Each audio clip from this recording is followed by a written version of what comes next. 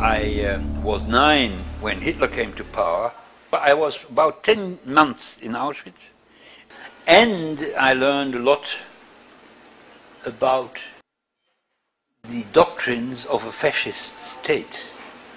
The lesson I took from my stay in Auschwitz was anybody belonging to the Jewish people is not allowed to behave ever like our perpetrator, the people who did the thing to us.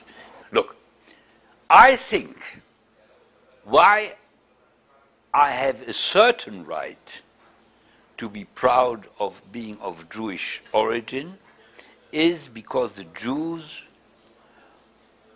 were the pioneers of interhuman ethics.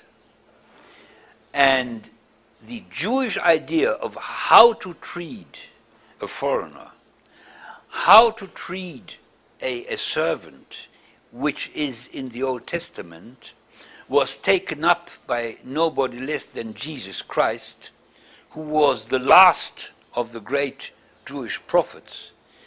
The prophets in the whole tradition wanted to stress and to stress the ethical content of Judaism.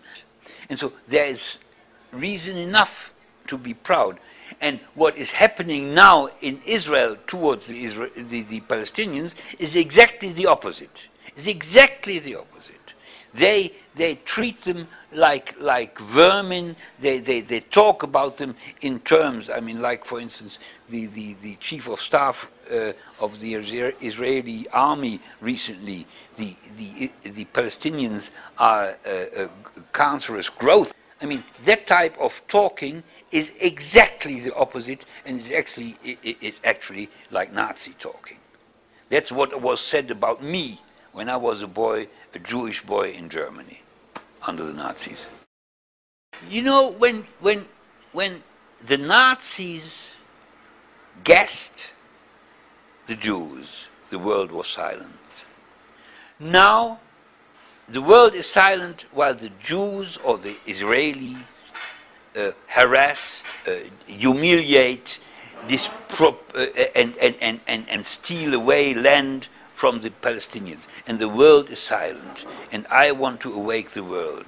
Because any criticism on the policies of Israel is hampered and made impossible by a terrible trick and crime of Israeli propaganda, that any criticism on the politics of Israel comes out, is induced by anti-Semitic feelings. And our main purpose is to show to the world that we are Jews and we are conscious Jews, and we want to show that you must criticize Israel if you at all want anything good for the Jews in the world, because what Israel is doing is destroying the Jewish world and the Jewish heritage.